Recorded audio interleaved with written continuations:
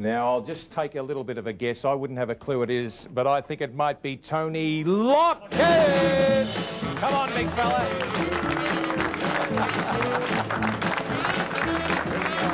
Good to see you, mate. Sit down over there.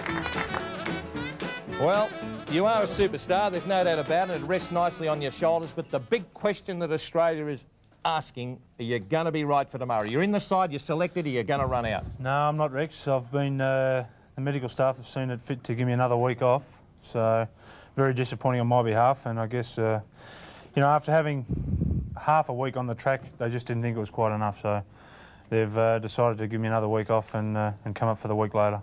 Very, very disappointing for you because you put in such a big pre-season. Very disappointing, Rex. It's probably the hardest I've trained for quite a number of years, I think, and you know, it wasn't. You know, I was on the track in November, which is something that's sort of hasn't happened for a long time, and I was very keen to really put something back into the club that have been, you know, pretty good to me over the 12 years that I've been there, and you know, showed a little bit of form in the practice matches, I thought, and you know, to have a sort of a decent sort of injury like this so early on is very disappointing, but you know, it's just something that you've got to get over and get on with it. Well, you kicked 3 goals very early in the first quarter against North Melbourne. You looked in rare form and you came off the ground. I believe the medical staff said, Plugger, if you stay on the ground, you're going to really be a chance to miss 8 or 9 weeks. Was that the case? Yeah, well, that's what we're sort of still looking at. And, you know, the thing was, if I came back early, well, I could still have been looking at that. So, you know, I know it's 3 or 4 weeks I've missed now, but that's probably better than, you know, if it happens again, you know, I could be looking at 6 to 8, so. And of course, you know, you must have run over a cat or something like that. I can't say a Chinaman because I wouldn't say that, you know that. But the most important thing is that you and Stuart Lowe mean so much to the side, and you and Stewie work in unison at centre-half forward and full forward. What a disappointing thing. Yeah, well, Stewie's very disappointed. I mean, he's got a terrible groin injury that's just taken months now to really come good, but, you know, he's a big chance of playing tomorrow, and you know, I hope that he you know, goes well if he plays, and you know, gets a couple of early grabs where his confidence can really reap the benefit. You started in the early 1980s. We're now nearly midway through the 1990s, so you've travelled over 2 decades. What are the major changes you've seen in the commitment that you have to put to the game? Yeah, well, obviously, you know, training and commitment to the club is you know, I know it was very big back in the early 80s, but now we're seeing, you know, the players are just about required full-time at, you know, at each and every football club. Training commitments not only on the track but also in the gymnasium and different little things that clubs do, as in boxing and swimming and different fitness aspects of the game. So we're really seeing, you know, I know at our club we train 4 and an optional night of 5 nights a week, so it's really coming, you know, full-time, and I think, you know, in the years to come that we are going to see a lot more players turn professional. Now, your dad, he was... Well, Bob Davis said that he was probably one of the greatest bush footballers never to have played league football, and he's well thought of at the Avoca Footy Club. I've been reading the history that Rob Asprey sent me down. How much of an influence was your famous dad on you as a kid?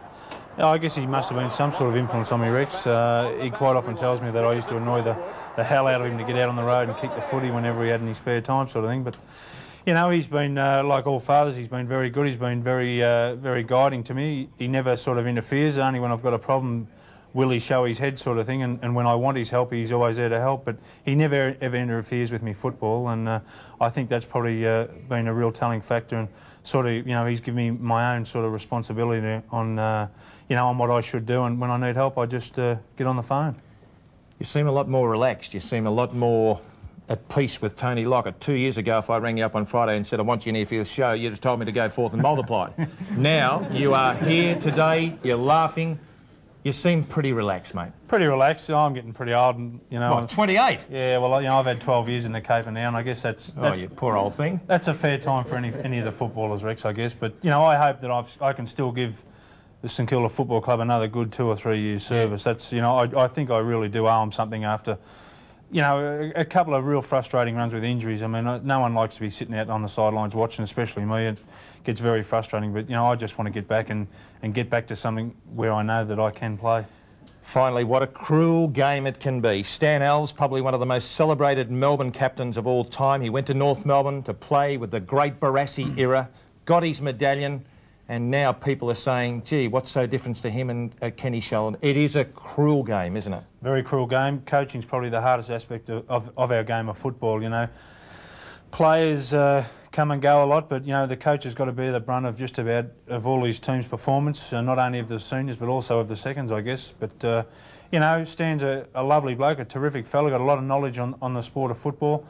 You know, I'd just love to see him do well. He's been real good to me, and you know, I know he's held in very high respect amongst all the players at St Kilda. And you know, we've had a little bit of a scratchy start to the season, but we are really looking forward to each game, week in, week out now, and we're going to give it our best for Stan. It's a long year, and let's not let the year go too far down the track. Before you and I went a line together, that was a good trip up at Darwin to Seven Spirit Bay, and you like knocking those barramundi on the head. I think so, Rex, and I'm sure you told everyone that I did catch the biggest fish for the trip. I did. Well, Raquel, have we got something here for Tony Lockett? I reckon we might have a Rex Hunt beanie, because if we can fit it over his big buff head, Stephen. Okay, coming in here now, and have a look at that catch, first strip. It is the Rex Hunt Channel 7 yibbity beanie, mate, and I reckon we might put it on there like that, okay? And this will be the greatest thing since Ron Blaskett and Jerry G. And thanks for coming in. Yeah, thanks a lot, Rex. This is I'm Rex Hunt, and you're not.